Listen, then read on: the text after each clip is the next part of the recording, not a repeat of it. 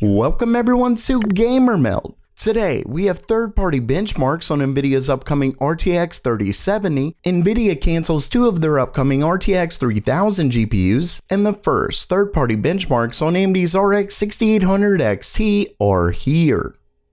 Okay, it's news time, and first up for today, Nvidia's RTX 3070 is just a few days away, which of course means leaks are a-flowin'. And today, we have numerous third-party benchmarks that give us a good idea of the GPU's actual performance.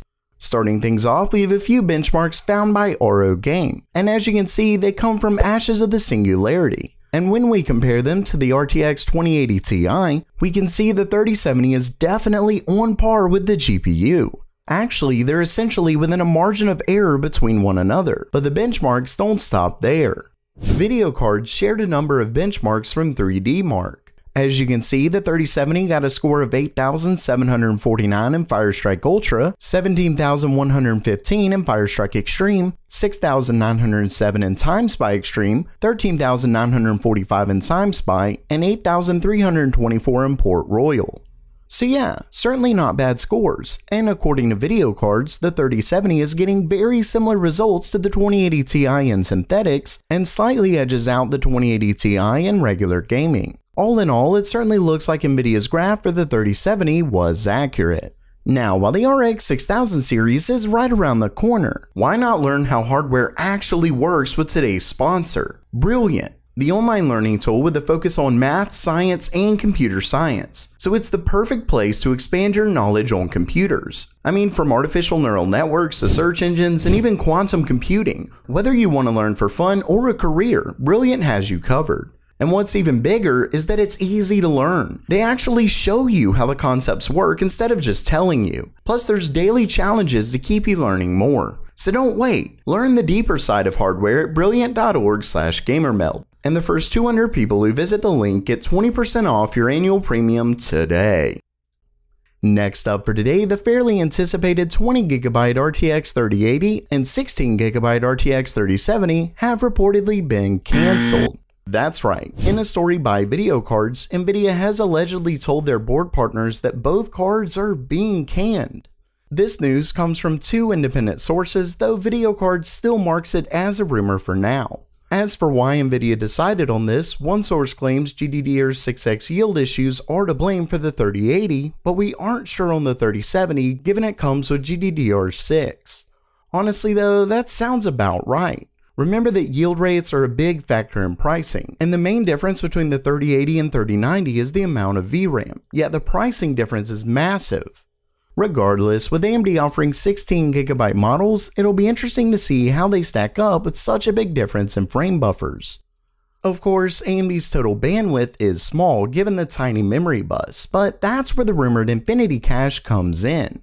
Either way, I personally thought 20GB was overkill given we saw so little difference in performance between the 3080 and 3090 at 4K, but 10GB also seems a bit low. Regardless, Nvidia likely has something up their sleeve. Maybe a 3080 Ti? Who knows? Lastly for today, we have it. Some of the first benchmarks from AMD's upcoming RX 6800 XT. Now, remember that AMD's 6800 XT is set to be the company's main Navi GPU, but there is a more powerful card in the 6900 XT. This is likely set to be the competitor to the 3090, but it's rumored to be an AMD exclusive and to come in limited supply. So the main big Navi card is AMD's 6800 XT. Anyway, we actually have benchmarks from 4 different sources, and they all come from 3DMark, so let's get to it.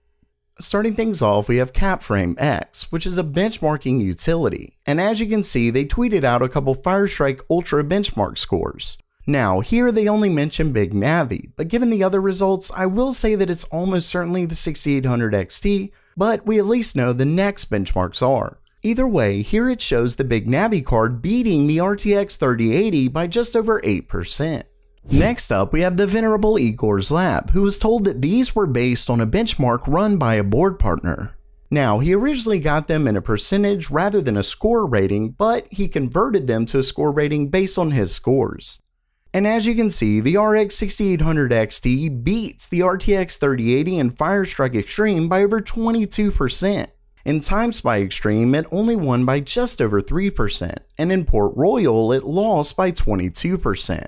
Now, if we look at our third set of benchmarks from WCCF Tech, who claims to have gotten these from an AIB partner, we can see they're pretty much identical. And lastly, we have some numbers from the previously known leaker Kitty Corgi.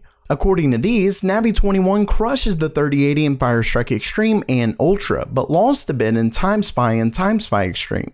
With that said, it sounds like it's from an older engineering sample that had ADCUs, while these benchmarks look to be much newer, which likely means they're more accurate given newer drivers, etc.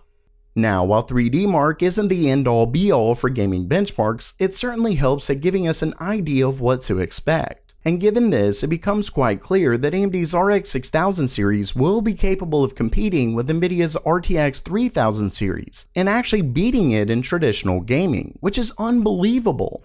I mean, Nvidia originally seemed to blow expectations out of the water. It looked like they had it in the bag, but AMD has clearly come back stronger than ever. With that said, one place Nvidia seems to take the lead is ray tracing, and that's what Port Royal tests. So I think it'll ultimately come down to that. If you prefer more FPS and don't care about what ray tracing brings to the table, AMD could be your best bet.